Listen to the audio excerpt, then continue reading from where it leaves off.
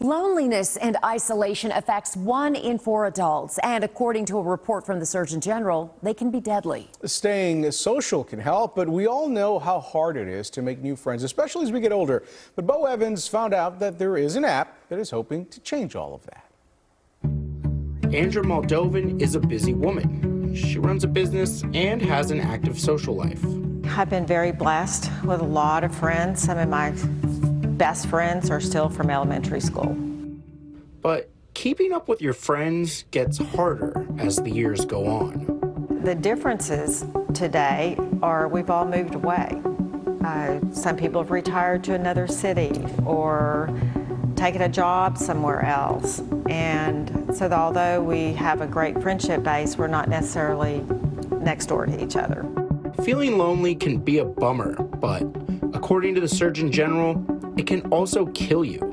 The Surgeon General's office says feeling alone or isolated is worse than smoking 15 cigarettes a day. The report also says loneliness and isolation can increase your risk of heart disease and stroke by about 30% each. When you're working remotely or you're new to town or an empty nester, for example, you don't have your built-in social circle. Taylor J. and Carolyn Kelly saw the problem and decided to do something. Wiser Friends is an activity-based friendship app for people in their 30s, 40s, 50s, and 60s. Wiser Friends may have some similarities to dating apps, but the two founders say the difference is their emphasis on activities and that it's open to single people and couples. It was originally aimed at people over 40, but the two founders say demand is so high, they're opening it up to all adults. You can say, does anyone want to go to dinner or have a glass of wine or go to the movies, whatever you're interested in, walk the mountains, play tennis, and you immediately start getting responses back.